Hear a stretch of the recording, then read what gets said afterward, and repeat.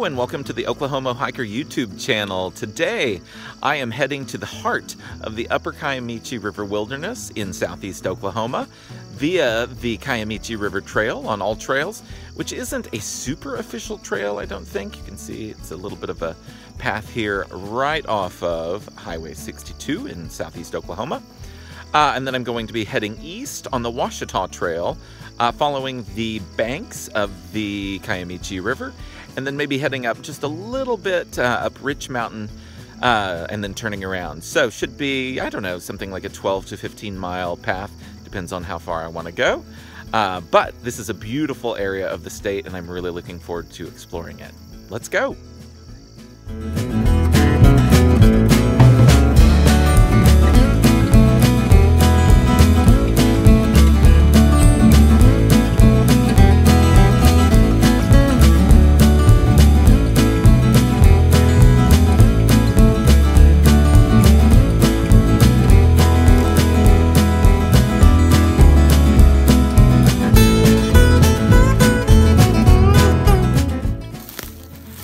About a mile in, you do reach a bushwhacking point where your AllTrails app is going to help you find the route to take.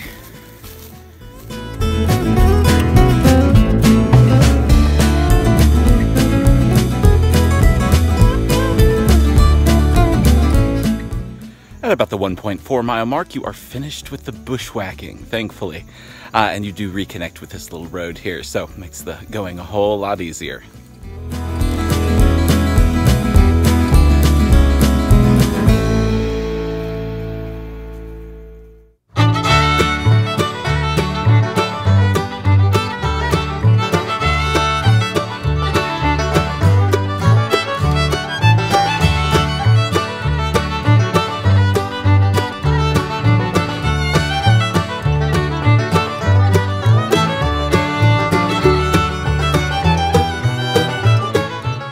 You know, I don't think I could have picked a better spot to stop and have a little snack before we head out onto the Ouachita. Once you reach the Kiamichi River, this is where we're going to turn east and head toward the Arkansas state line.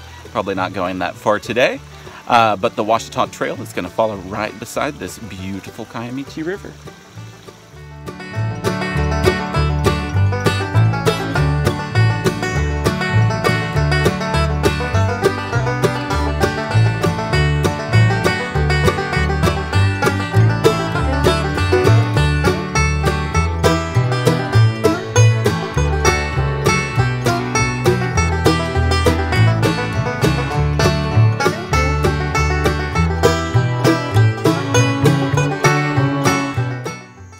Well, after a little bit of breakfast there at the Kiamichi River, I went ahead and crossed the river and used the AllTrails app to show me where I needed to cut through the woods to join with the Ouachita Trail.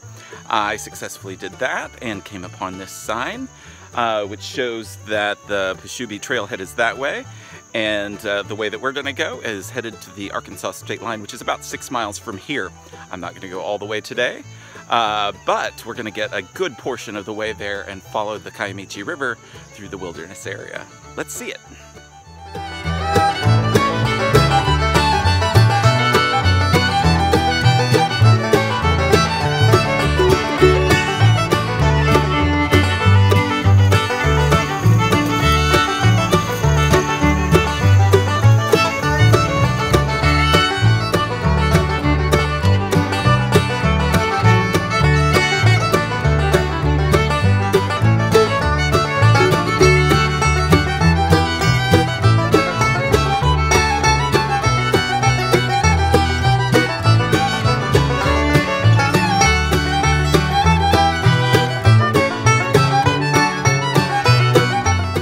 Well, at mile 4, I have intersected the Kiamichi River for what I believe is the 4th time, and this is the first time since mile 2 where it has had a small pool of water.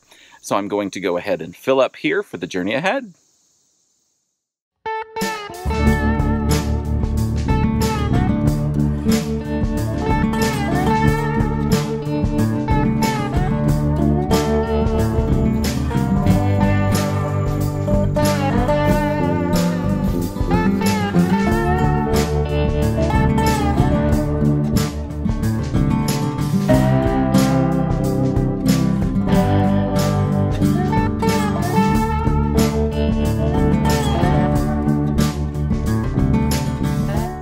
At mile 4.8, there is another water source, and there was one actually between here and where I filled up. So the situation is looking a little better now.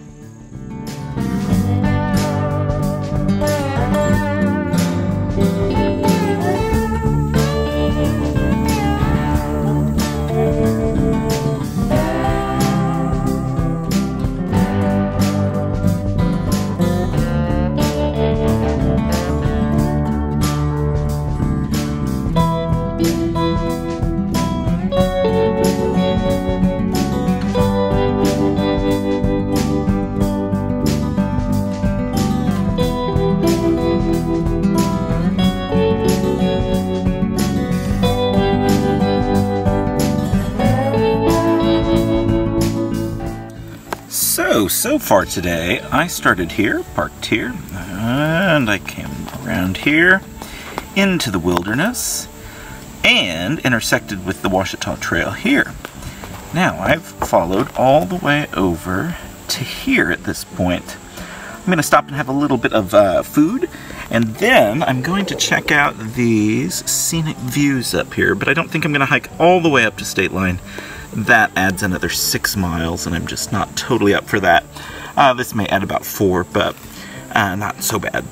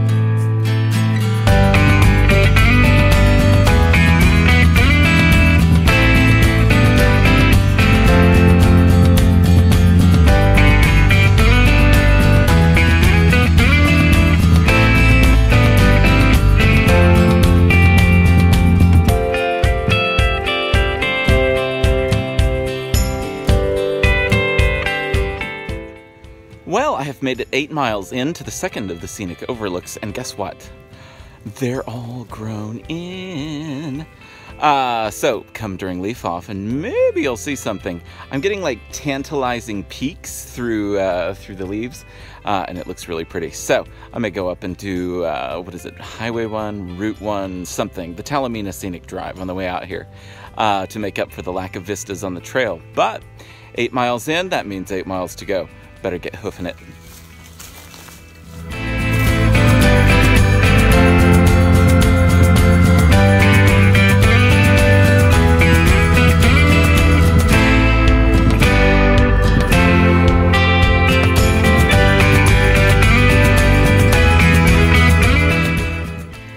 Downhill, that's where it's at.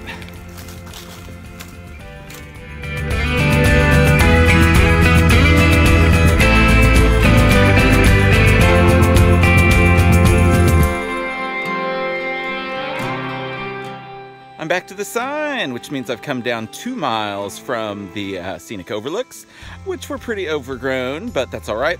I am going to stop here and have some snacks, refill on the water before I head back. I have 4 miles to the west and 2 miles to the south to go from here.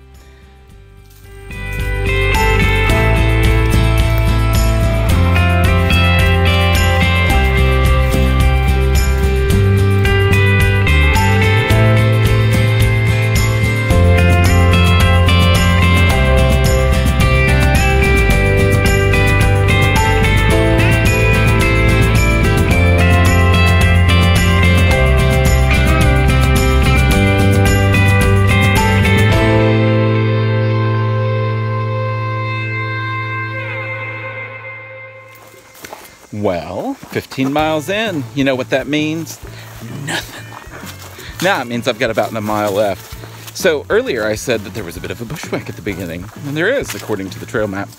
Well, this time I decided to try some of these old forest roads that are back here. One looked like it was going to go in the direction that I wanted to go, and so I checked it out. And sure enough, it met up with the forest road, primitive road, whatever you want to call it, that you begin on. So, no bushwhacking necessary. Next time I try this, yes!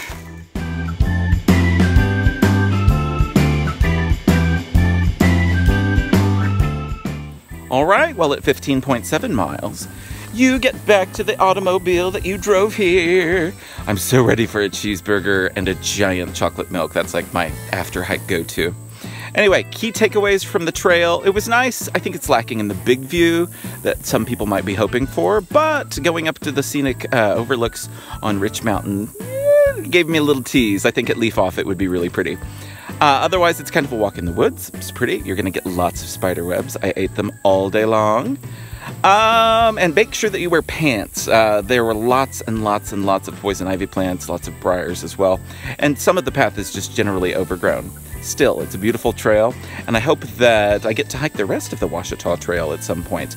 It is like 220 miles, I think, and I've done little sections of it, but never a huge chunk, so I'm looking forward to that sometime in the future. Anyway, thank you so much for watching this video. I hope you'll like it, and subscribe to the channel. Everyone helps. And, of course, I hope you get yourself out on a hike anytime now, before the summer wanes, and the fall, though the fall's a great time to hike too, so, you know, hike all the time. Anyway, that's it. Have fun. Bye.